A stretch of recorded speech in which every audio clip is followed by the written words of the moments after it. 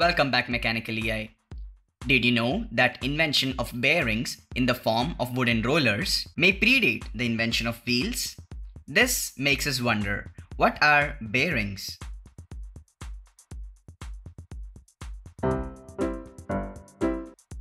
Before we jump in, check out the previous part of the series to learn about what couplings are.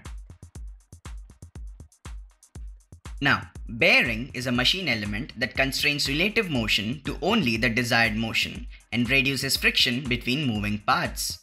The design of the bearing may, for example, provide linear movement of the moving part or free rotation around a fixed axis.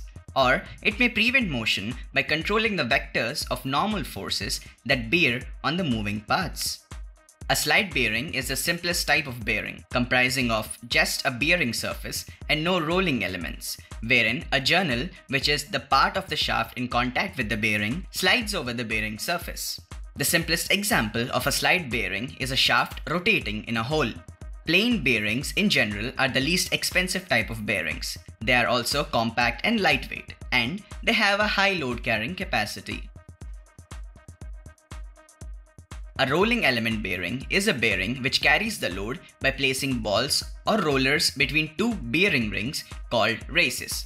The relative motion of races causes rolling elements to roll with minimal rolling resistance and with little sliding. They require fewer boundary dimensions and can transmit heavy and variable loads of various forms. They can easily be installed, serviced, and replaced.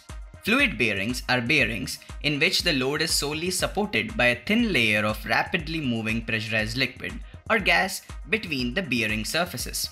Since there is no contact between the moving parts, there is no sliding friction, allowing fluid bearings to have lower friction, wear, and vibration than many other types of bearings. When compared, a fluid bearing can be as simple as two smooth surfaces with seals to keep in the working fluid. In contrast, a conventional rolling element bearing may require many high-precision rollers with complicated shapes. Hence, we first saw what bearings are, then saw what simple type of bearing is, and finally went on to see what rolling element and fluid types of bearings are. So like, subscribe and comment with your feedback to help us make better videos. Thanks for watching. Also, thanks a lot for those constructive comments. You help the channel grow.